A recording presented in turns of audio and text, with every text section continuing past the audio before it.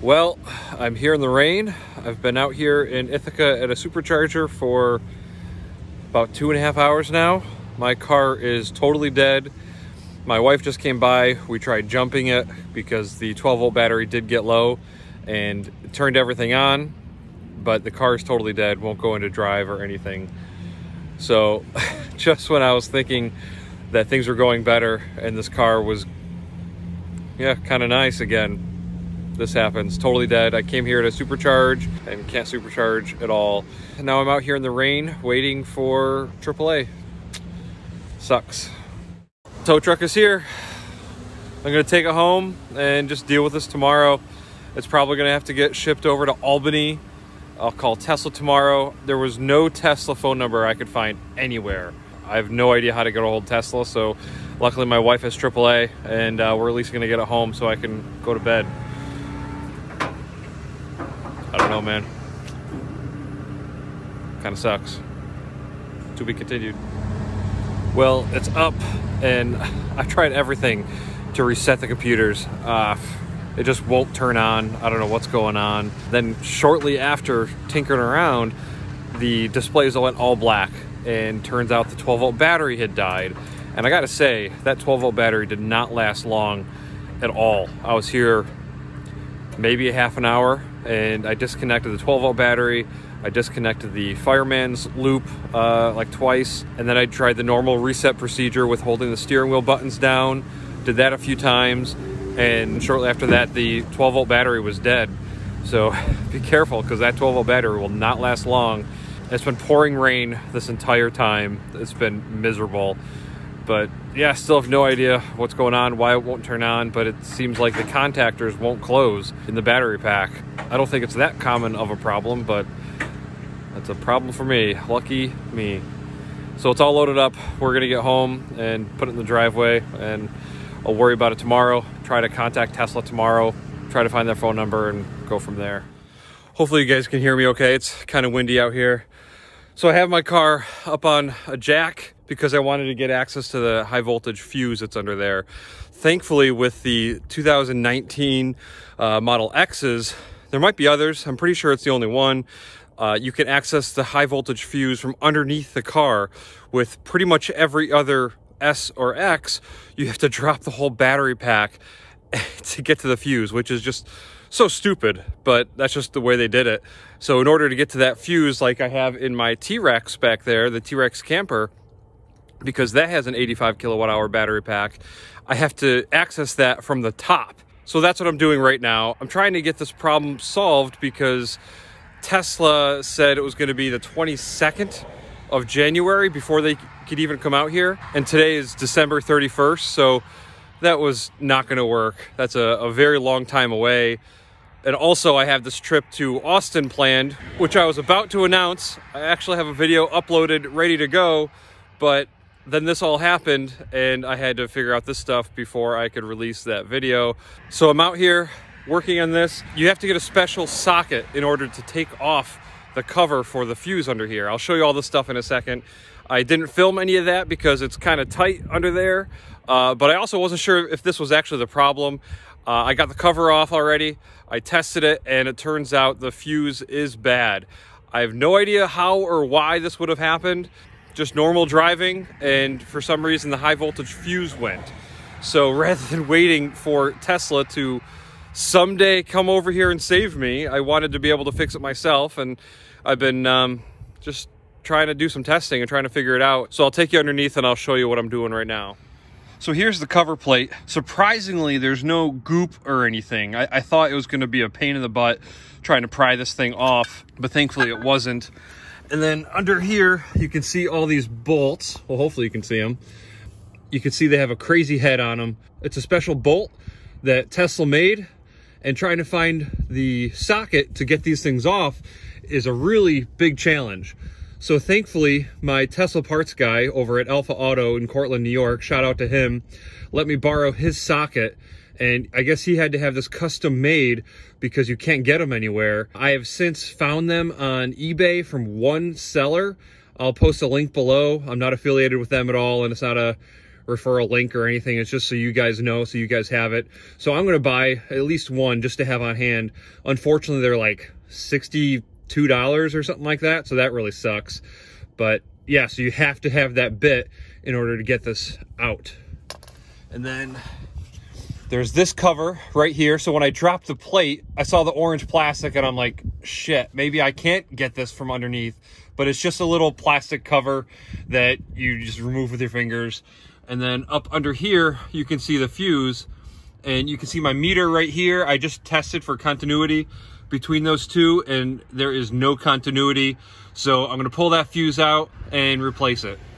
So Tesla does have some different model numbers for their fuses. I'm not sure which one I have, but thankfully, again, my guy at Alpha Auto is just awesome, and he gave me 3 to give a try. I'll have to buy one of them, but it saves me a trip all the way back out there.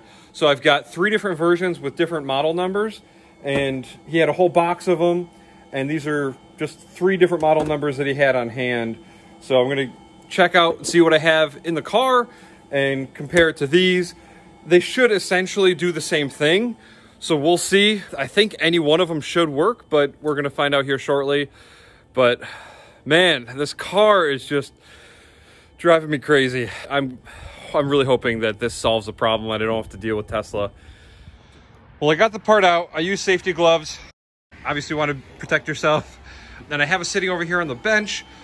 But now that I test it here on the bench, it does have continuity between these 2 poles. So, man, I don't know. This really sucks. But there's the part number. Looks like it's revision F. This one is revision E, so it's the newest one. And then this one is a B, and there's a D.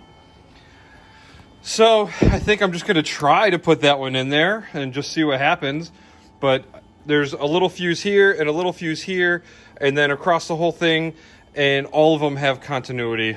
So it's not a fuse, most likely. So that really sucks. I thought I had it figured out. I'll put this in there, give it a try, but I don't think it's gonna work, unfortunately. Well, no, unfortunately, that did not solve my problem. I still have these warning lights. Bummer. Not sure what I'm gonna do now, but it really would suck to be out of a car for a month. Well, unfortunately, I am no better off than when I started this morning. Don't know what's going on. I can even add to the list of problems, which it's still probably just something electronic, but now my doors and the trunk don't open all the way.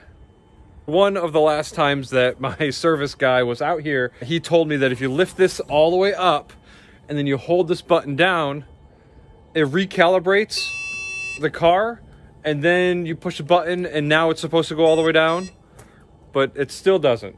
Push it. So then I have to close it manually.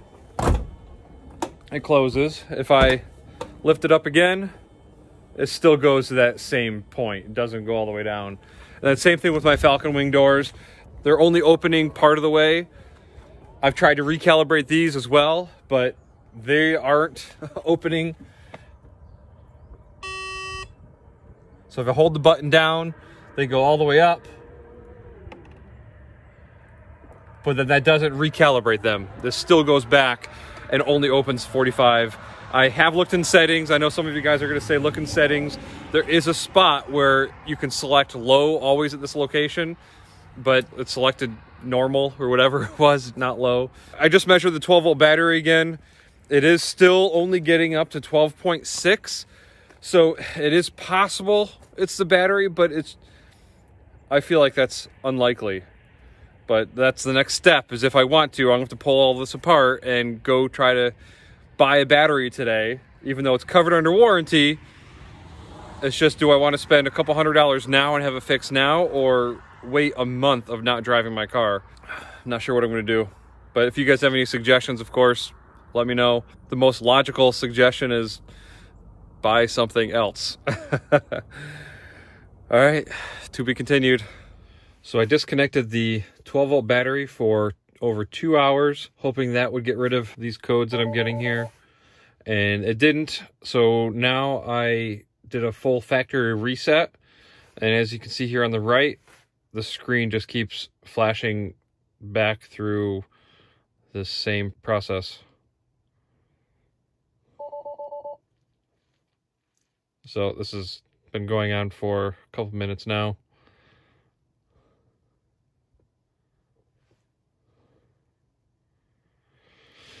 This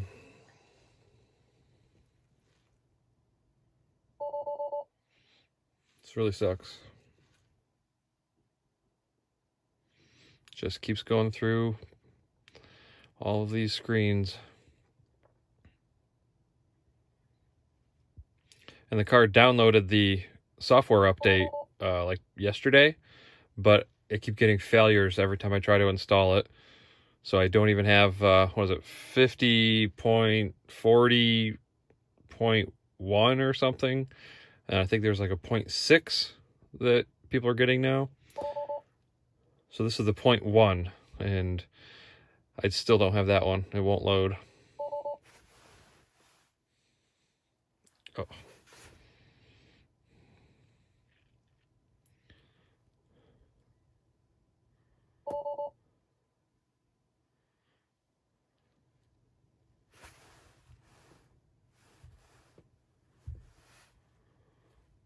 Jeez. Oh, I'm so sick of this crap. Well, not really a good day. Everything I tried didn't work. So I still have a dead car in the driveway. I did make a service appointment because I thought it was a 12-volt battery. I was hoping it was only the 12-volt battery, but it's not. I disconnected the 12-volt battery from the car. I charged it, got it up to the right voltage, and reconnected it, and I still have all the same warnings. So that didn't work. Then I also disconnected the 12-volt battery for like 2 hours, hoping that would clear it. And I just reconnected it, really crossing my fingers, and that didn't clear the codes I'm getting. Then the last thing I could do was the factory reset. I've tried the other little soft resets that they talk about online. None of those worked. So I did the factory reset, and that didn't work either. I still have the codes. The car is still undrivable. Yeah, not sure what's going on. So I contacted the guys over at Electrify Garage, and they are super helpful and willing to help and work on this. And I do have a warranty, but they're gonna take a month. I mean, they'll take the car. The nearest service center is 5 hours away, which they pay for. They'll do all that stuff. But then they'll have the car for probably a month before I have to see it again. And I was planning on driving this down to fully charged live in just like 4 weeks. 3 weeks I was gonna leave, but if I sent it to Tesla, that wouldn't happen. But working with the Electrified Garage guys, that could still be a possibility. So that's the route we're probably gonna go. I'm talking to Chris now. We're gonna figure out if I need to tow it all the way over there or if maybe they can help me remotely. There'll be more on that later, but just disappointed that I couldn't get it fixed and clear that code. I really wish we all had access to Tesla software so we could work on stuff like this and clear codes that come up. We have access to the OBD2 scanners and everything, and that'll clear codes, but Tesla just does not give us access to the car systems. So unfortunately, it's not solved, but I'm sure there'll be more to come. Just another day of being a Tesla owner, I guess. So bummed, but thanks for watching, guys. Hopefully I'll have some good news for you eventually. See ya.